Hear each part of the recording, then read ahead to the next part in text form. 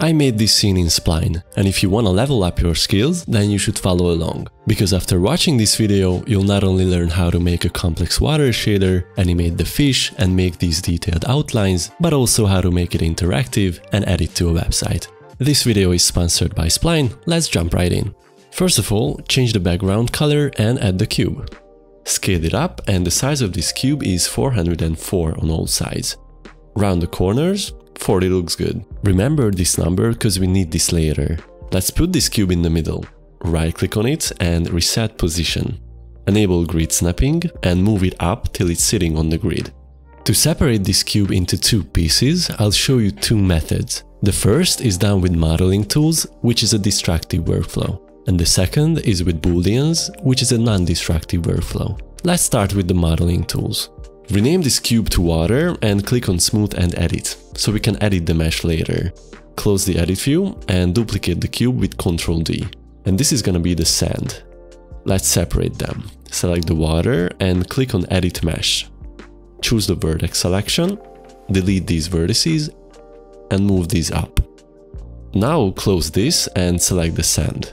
Delete these points and move these down, so now we have a cube but with separated parts. When you hide the water, you can see this hole. To fill it, go to Edit View, choose Edge Select and select an edge.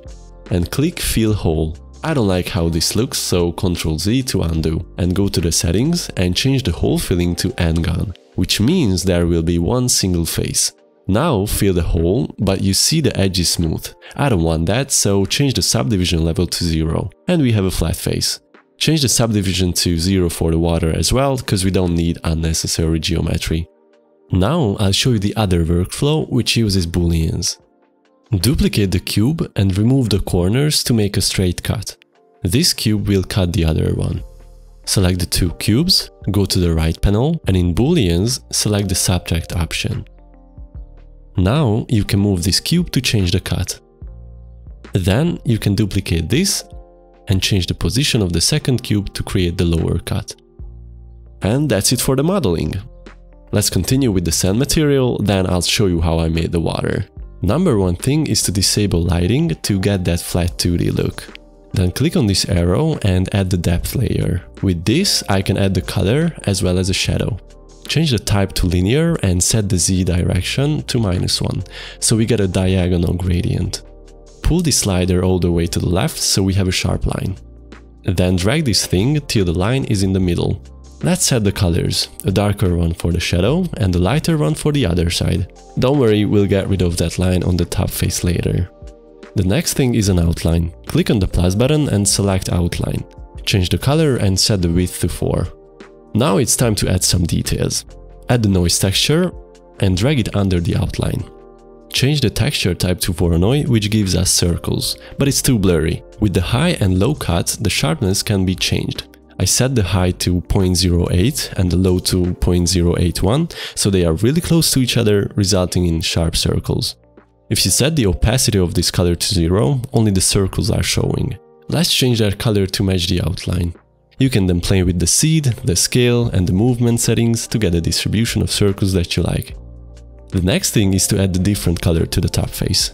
So right click on the depth and duplicate it.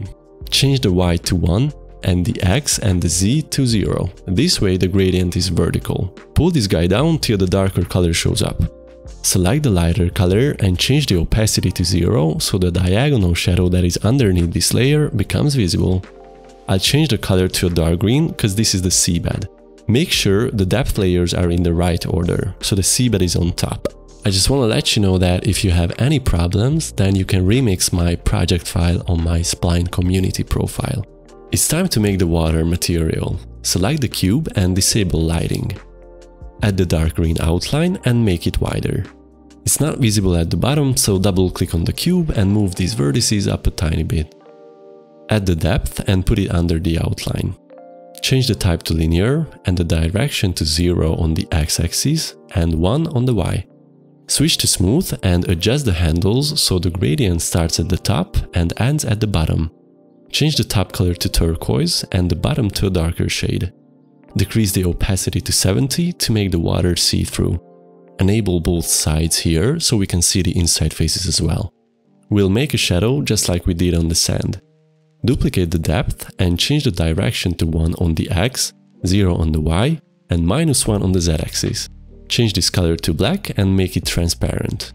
Make this color darker and drag the left slider all the way to the right to make a sharp line.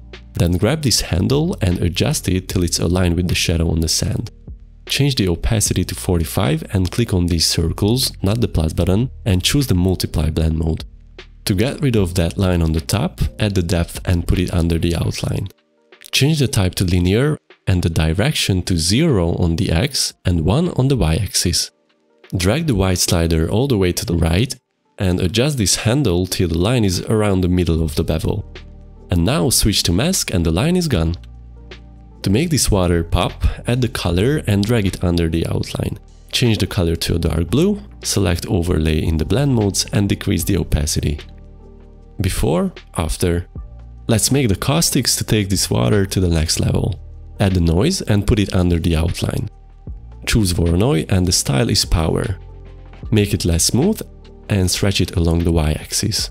It looks too uniform on the sides, so scale it up on the Z-axis just a bit. Now it's better. Scale the whole thing down by a small amount. What really sells this effect is the movement. We'll animate that later. Make this color black. To blend this effect with the water, duplicate the first depth layer and move it under the noise. Click on the noise and switch to mask. Now the gradient only shows up where the caustics are white. To make it more obvious, make it 100% opaque and change the blend mode to overlay. Go into the gradient settings and make this color brighter. And this one like this. And decrease its opacity to 0. What this does, it makes the caustics less bright towards the bottom. With these handles, you can control how far the light travels down into the water and how bright it is. And now, if you adjust the movement, the water looks beautiful. Let's make the top part prettier. First of all, I'm gonna remove the caustics on top because I'm gonna replace that with a toon-looking white water. So to remove it, open this depth layer and drag this slider to the left. Click on this empty area to add the new slider. Drag it all the way to the right and make it transparent. Move the slider to the right. Now we gotta adjust this far slider to line up with the shadow. Don't do it manually. Select this depth layer we masked the shadow with, copy the far value and paste it here. It's perfectly aligned. Let's make the top face brighter. Duplicate this depth layer and move it here. Change it to color mode and make the bottom color transparent. Make this color light green. Decrease the opacity to 70 to make it see-through. It's time to make the white water. Duplicate the noise we use for the caustics and switch to color mode so we can see what we are doing. Change the style to lines and flip the colors by changing the low cut to 1 and the high to 0. You can change the width of these lines with the smoothness slider. To remove the texture from the bottom half, duplicate this depth layer and switch the noise to mask mode. Make the depth 100% opaque and change this top color to a light green. These lines are too straight. To add some roundness to them, duplicate this noise layer and switch to color mode to see the texture. Change the style to power and turn off smoothness. We can make this sharp with the high and low cut. I set the high to 0.351 and the low to 0.35. Don't change the rest of the settings, otherwise the noise texture won't line up. To remove the texture on the sides, duplicate this depth we use for the other texture and drag it below this noise. Click on the noise and switch to mask mode. And look at that, you've made white water. If you want to make the texture less round, then increase the high and low cut. Make sure you don't flip those sliders, otherwise it will look wrong. Let's animate the water. Add a new state, click on this noise and change the movement to 100. Now if you click on the base state, you can see the movement is 22 there. So we gotta tell Spline to transition between these two states. To do that, add an event and the transition action. Now if you hit play, you can see it's way too fast and it stops. So go back and set the transition speed to 120. This makes it slower. Set the transition falloff to linear to make the speed constant. Make it loop by selecting the infinite option. Now that's what I'm talking about. Let's animate the other noise textures. Select the state and set the movement to 100 for this texture and for this one as well. And when you hit play, you have an amazing water animation. And we are done with the water. Congrats if you are still here. Now we're gonna fill the scene with details. First of all, let's make secondary outlines. I found an efficient way to make them. Go to the top view and add the rectangle. Change the size and corner value to the same as the cube. That's why you had to remember it. Right click, reset the position and move it up. Change the corner to arc. How is this an outline? Well, click on convert to path and that's how. Make it thinner and place it on this line. Go to the top view and scale it down while holding down Alt plus Shift for even scaling. Increase the subdivisions and decrease the sides to optimize geometry. Turn off lighting and change the color to match with the outline. To make cuts in this line, use the depth slider. Change the caps to round to make it neat. To add the line here, duplicate it and change the depth and offset sliders till the line gets in the right position. And you have an outline with cuts in it. Now keep doing this till you have a more detailed outline. To add outlines on the edges, add the path in front view. Click here and here. Then switch to cursor and make sure both points are aligned. For me, both X positions are set to 0. Round the caps and make it as thin as the other outlines. Place it on the edge and click on Edit Path. Move this up, then duplicate it and move this down. And you have a detailed outline. Make this on all sides with some variety and do this for the sand as well. So I did some scene building off camera. Don't worry, it's not as hard as you think. I found these models in the library. The rocks, the fish, the anchor, and also the plants. Yeah, those are indoor plants, but not anymore. I distributed them in the scene, scaled them up and down and rotated them. Gave them new colors and depth effects. I have a challenge for you. Explore the library and make your own underwater scene. But if you are feeling lost, then check my file. I'll show you how to animate the fish. Go to the top view and make a path for the fish to swim on. Then make it thinner. Put the fish in a new group with Ctrl G so it's nested like so. Select this group. Here's this align to path setting. Select the path from the drop-down menu and now the fish is on the path, but in the wrong direction. This is when this nested group comes in handy. Select the subgroup and rotate it by 90 degrees. Select the main group and you can slide the fish along the path. So cool. But you can see the fish is slightly off-center. To fix it, select the main group while holding down Alt. Now you can move the origin of that group to the center. And now it's perfect. Change the path scale to 0 so it's invisible. To animate it, select the main group, add the new state and slide the slide slider to the right. Add an event, select the transition, make it linear and the loop to infinite. Let's check. It's way too fast. Set it to 50. Oh my god. Set it to 10. It's perfect. And you can adjust the path and it will update to the new shape. To make this scene complete, I found these clouds and birds in the library, and I modeled this submarine.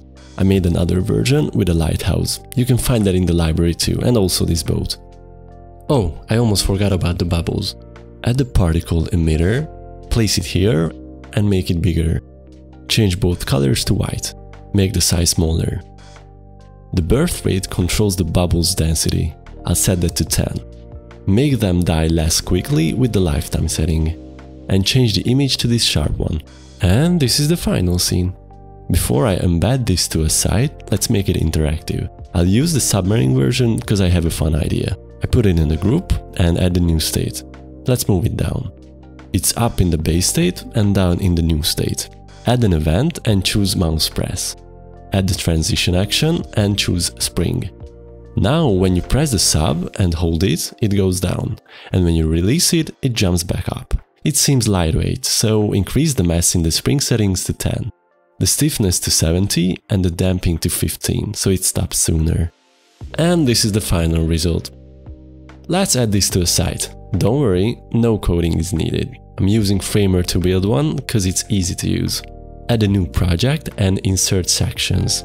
Let's add this one and this one, and change the colors. This is the place for the design. Go to Spline and click Export. Let's add the loading animation and the camera orbit hint. Then go to the play settings and disable pan and zoom.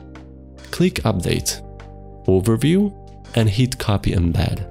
Go to Framer, hit Insert and search for Embed. Drag this here and make it square. Switch to HTML here and paste the code we copied from Spline. It loaded up, but you can see these colors don't match. So go to Spline, Play Settings, and hide the background color. Update the URL and refresh the site. Now the background is invisible. If you click this, you can preview the site. The design shows up and you can orbit around and interact with the submarine. How cool is that? To make the design load up quicker, you should optimize your scene. If you run a test, it tells you what to do and shows you the objects that have too many polygons. In my case, it's the fish, so I decrease the subdivisions to 0. Fix all the problems to make the scene lighter.